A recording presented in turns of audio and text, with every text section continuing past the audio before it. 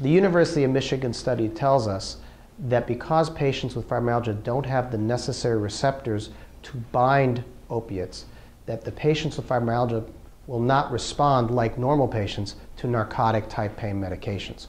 We clinicians have known for years that fibromyalgia patients respond very poorly to these medications, and this study helps to confirm what we already knew, that narcotics are a poor choice for patients with fibromyalgia. Prescription medical foods like theramine work very differently than narcotic-type painkillers.